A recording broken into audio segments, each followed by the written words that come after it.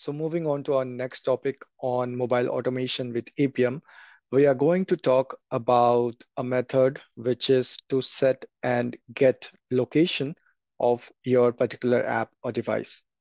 Now, this location is the geolocation, and it could be useful specifically when you are testing apps which have got some feature which is related to a particular location, maybe something like your Google Maps, right?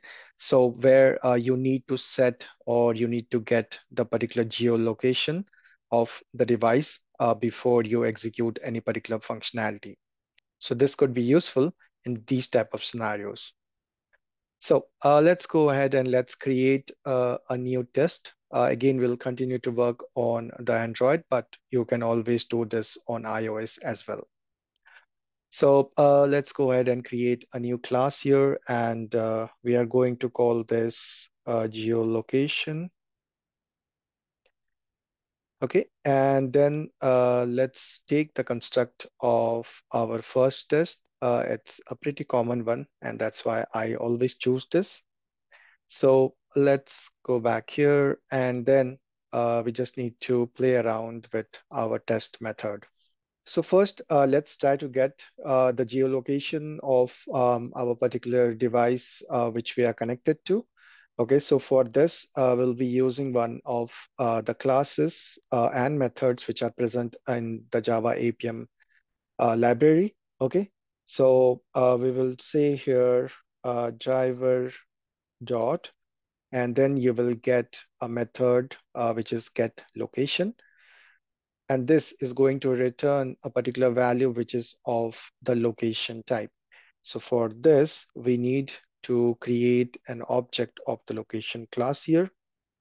So we will assign this particular value to this location object. Okay. And from this, we can derive the latitude, longitude, and altitude. So these are the three different values which you can get for a particular location. So let's go ahead and print all these values here. Okay, so we'll say location, and then inside this you will find three different methods for get latitude, get longitude, and get altitude. Okay, so what we will do is let's go ahead and print all of these in a single line.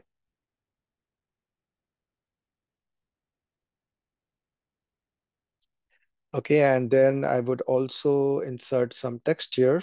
So we'll say current geolocation. So this will print the current geolocation of your device. And now what we can do is we can go ahead and set the location for our device as well, right? So what we'll do is we can use driver.setLocation. And inside this, again, we need to provide it the location type. Okay, so what we will do is we will go ahead and provide this new location. And inside this, we'll again provide the values. Okay, so here we will provide the values. Okay, not necessarily any specific values. You can also provide specific values if you want. But let's put something generic here. Okay.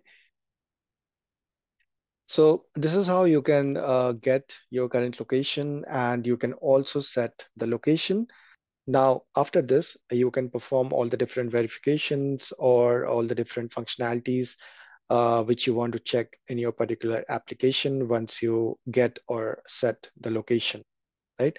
So let's go ahead and run this test now, and let's see whether it is able to get the geolocation.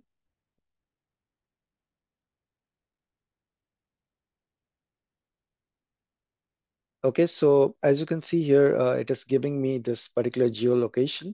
Obviously, I can put some text around it, or I can even print this in three different lines to make it more specific on which is the latitude, which is the longitude, and which is the altitude.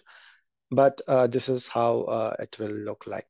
Okay, to format it a little bit, so what I can do is I can put some spaces around my particular values. Okay, so let's go ahead and do that. Let's put some space here after we particularly print different values. Okay, so now if I go ahead and run this, we should see the values separated with a particular space. So these are the values. The first one is the latitude, the second one is the longitude, and the last one is the altitude. Okay, so this is how you can get your current geolocation for your device. And then if you want to set the location before you run any particular verification or validation, then you can use the set location method.